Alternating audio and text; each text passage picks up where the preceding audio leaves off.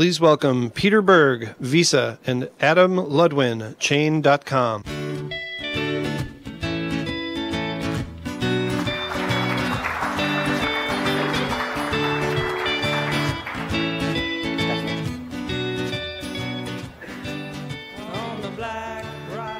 Good afternoon, everyone. Thank you so much to Consensus and CoinDesk for having me and Peter here. My name is Adam Ludwin. I'm the CEO and co-founder of Chain, and we are here today with Visa to talk about blockchain networks. So Chain is a blockchain technology company, and we do one thing. We partner with financial leaders like Visa to launch blockchain networks. And I want to talk about why, because there's a lot of hype, there's a lot of interest, there's a lot of attention on this space. But I think to understand why we're all here in this room together, we actually have to go back in time, not too far back in time, specifically to November 2008. And if you refresh your memory, there were some very interesting things in the news in November 2008. Lehman Brothers had collapsed 2 months before. AIG, Citigroup, and others had received a huge amount of federal bailout funds. Ben Bernanke announced an $800 billion stimulus plan, and someone named Barack Obama won the general election for president. So it was a very, very busy month in financial and world news, and so you wouldn't be faulted for forgetting that or not realizing that something else very profound happened in November 2008. Specifically, an anonymous, potentially anonymous paper was published on an obscure corner of the internet. It was really just a math paper or a computer science paper, but within it was a breakthrough, a very singular breakthrough. The idea that we could create a digital bearer instrument, that could be transacted over the internet without intermediaries, or specifically that we could use cryptography to create digital money. And that was a big idea. And so the financial crisis that was at its peak in November 2008, the narrative of that crisis looked like this. That crisis led to regulation, which has made it harder to innovate for financial services. And that's certainly true. But something that is less well appreciated, certainly outside the four walls of this audience here, is that that crisis also led to a breakthrough. And that it's taken a little bit more time, certainly, for the world to appreciate and for the financial services community to appreciate. But that breakthrough actually has now shown its ability to enable innovation, to enable financial services companies to do what they couldn't do before, encumbered with their infrastructure. And this Bitcoin explosion really set off first a wave of altcoins or other currencies, all of which you could summarize by saying the goal being, let's create digital money, but let's do it by creating entirely new asset classes like Bitcoin or Litecoin, Ripple, etc. And those are valuable currencies, and they will have value, and they probably will never go away because they serve people who are outside of the traditional financial sector or who want to be outside of it for legitimate or other reasons. But something else happened, and it's more recent, and that is that the underlying technology has proven to be applicable to putting other assets into a digital medium. And the space that we've sort of started to be called blockchain or distributed ledger, I would characterize as having the same goal, which is to say create digital money, but to take a slightly different approach, which is instead of creating digital money by creating new assets, we're going to create digital money by digitizing existing assets, currencies, securities, bonds, loyalty points, gift cards, etc. And that's valuable because when assets are digital, financial services becomes software. And that's at heart the transition that's playing out. That's at heart what's happening now in financial services. One of the last industries to truly be transformed by software. We've seen this happen in music, publishing, telecommunications, and now, thanks to this cryptographic breakthrough at the heart of this financial math paper that was published at the nadir of the financial crisis, financial services is going to become software. And that means that payments will become programs, ditto for trades. It means that the infrastructure which powers products is going to be lower cost, more flexible, more dynamic, evolve with business strategy, and that everything can interoperate. It doesn't mean everything should interoperate. It doesn't mean that securities being cleared in Europe should be on the same network interoperating with gift cards in South America. But if there's a good reason to do that, it's software. But how? There's a lot of confusion out in those halls, in the room, in my own head, in your head. How should we do this? This is not obvious. There's no paper that says, here's the way to create Bitcoin. How do we digitize existing currencies? And there are all of these questions that people ask. Should it be open or closed? What should the data model be? UTXO, account-based? How about storage? What sort of smart contracting language do we want? What sort of consensus algorithm? How fast does it need to be? How many millions of transactions per second? I mean, these are all legitimate questions, but they're confusing, and more importantly, they're interrelated. If you solve one in an optimal way, it may rule out your ability to do another. And so this is actually not a financial engineering problem. It's a software engineering problem. And it's a problem that we've been working on at Chain. And I want to tell you how we've been working on it. Specifically, we have partnered with companies like Visa and several others and started by defining problems clearly, understanding the use cases, and then prototyping features, building them into pilots, launching and testing those pilots. And then today, for the first time at Consensus, we're announcing that we're generalizing that learning over the last 2 years to a standard, and that we've been working with market leaders like Visa, NASDAQ, Fidelity, Citi, and others to do that. And we call it the Chain Open Standard, or humbly, Chain Open Standard 1. We didn't want to make a big announcement or talk about what we were doing until we were 2 years into the effort. And even still, it's just like the first day. Today feels like the first day for Chain. We shorten it sometimes to Chain OS 1. And we summarize it by saying it's a secure blockchain protocol specifically for high-scale financial markets. It's not meant to be for everyone. It's not meant to solve every problem. It's meant to solve the problem of powering high-scale financial markets and moving assets digitally over them. The focus, like I said, is on security and scalability. And the key features are that we have a permission model with a scalable data structure. And those two go together because our consensus system allows for high-scale transaction throughput. Transactions will be encrypted so that privacy is preserved between entities trading on a network.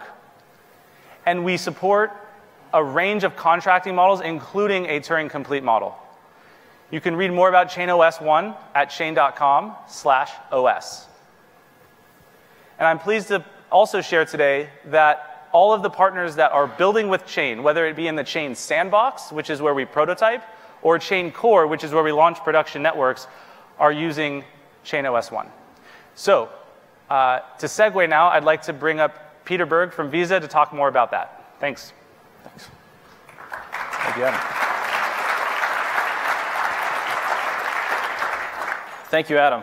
It's a pleasure to be here with all of you. As Adam said, my name is Peter Berg, and I look after Visa's venture investments, as well as some strategic partnerships with early-stage technology companies. And as many of you may already know, Visa made an investment in Chain last year. And since that time, we've also partnered to innovate together. We're very pleased to say we've been part of the journey to develop Chain's open standard, and we look forward to continuing to work together. While it's a little early for me to divulge the exact details of what it is we're working on, we'll have to save that for a little bit of a later date. What I can say is that Chain OS really represents the culmination of months of iteration and problem solving together with Chain. And we're very much pleased to be part of the journey and to be building with Chain. I'm often asked in my role, why did Visa invest in Chain? And more generally, why does Visa care about the blockchain? And I think to really understand the answer to that question, you have to go a little bit back into Visa's history to properly understand the context. So this is Dee Hock. Dee Hock was Visa's first CEO and founder. And the man was far ahead of his time. Already in 1960, before the internet, before mobile phones, before personal computers, Dee came to the realization that money was not just a coin or a currency or even a credit card. That was form, not function. And in Dee's view, digital money would be a universally accepted global currency. Think about that. In 1960, he already had this vision. And this is very similar to a lot of the conversations that many of us are having today. And I highlight this because this vision was with Visa from the beginning, and it also teases out the notion of form and function being complementary, but not prioritizing form over, ultimately, the functionality. Speaking of forms, this is one I'm sure you're all very familiar with, Visa card.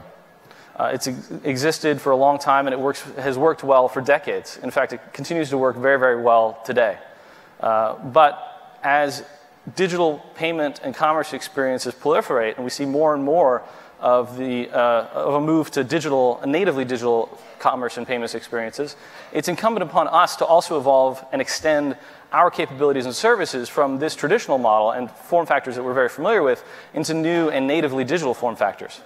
So this includes, of course, things like mobile and e-commerce, but it also extends into in-app and contactless or face-to-face commerce. And, of course, new technologies and experiences that maybe haven't even been invented or conceived of yet. A lot of people are surprised, given our global footprint, that Visa technically and historically has been a closed network. And in fact, the only way that you could get access to Visa historically was either being a financial institution or working through a financial institution. And the endpoints were proprietary. And as part of our evolution, this digital, the evolution to a more digital and natively digital model, we're also changing the way in which we interact with other participants in the ecosystem from something that's closed and proprietary into something that's much more open and collaborative.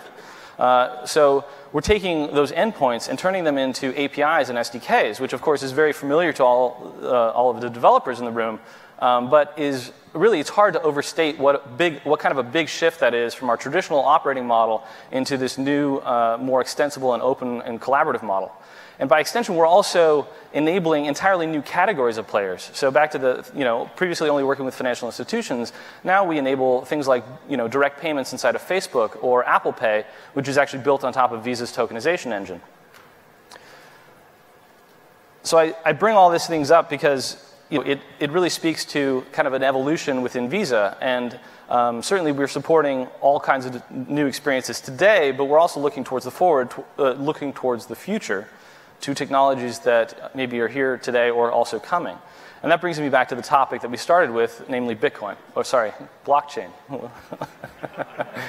Although, with all the news, one came out of the other. So coming back to the blockchain, which is where we started the conversation, it's really important for us to evaluate technologies in the context of driving value for our partners and clients. As this room knows better than most audiences that I've spoken to, there are certain interesting characteristics that are native to blockchain technology. Some things you just get for free, right, that come along with it. And it's in that context that we evaluate all kinds of technologies, including blockchain, to drive, ultimately, functionality and value for our clients and partners. And our partnership with Chain has enabled us to evaluate and to test and better understand the capabilities that come along with blockchain.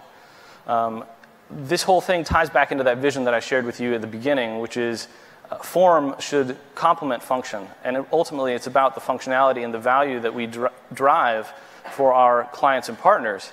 And the blockchain and the attributes that come with it are really, we're looking at that in the context of driving value for the entire payments ecosystem.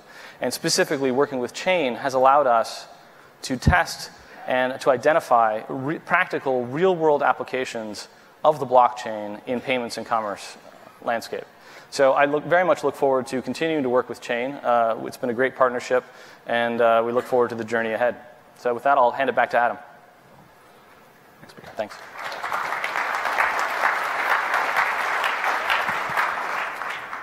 Okay, one last thing. As some of you know, the theme of this conference was, does anyone know? Making blockchain real. That's right. So we thought at Chain, wouldn't it be fun to bring a blockchain to the conference and make it real and allow everyone at the conference to participate on a live blockchain?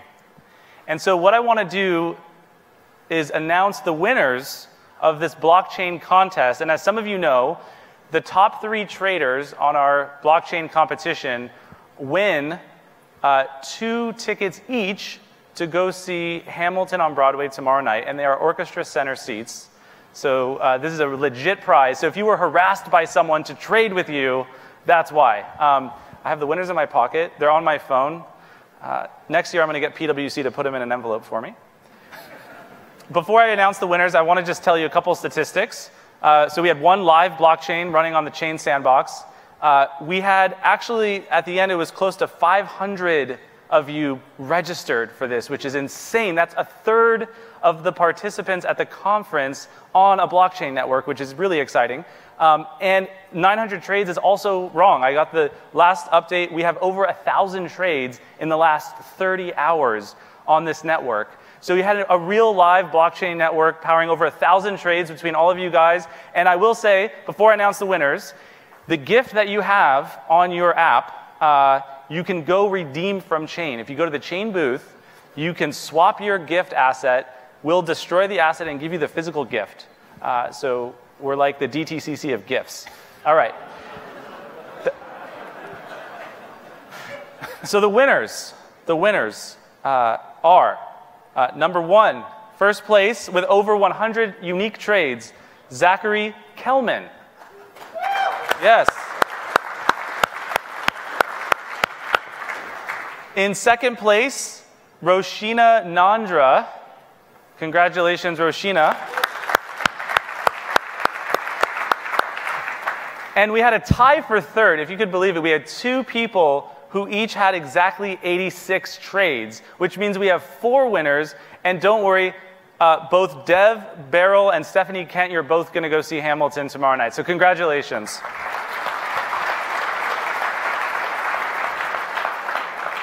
So with that, Peter and I want to say thank you. Our contact information is here, and we look forward to seeing you all out in the social session. Thank you so much. Thanks a lot.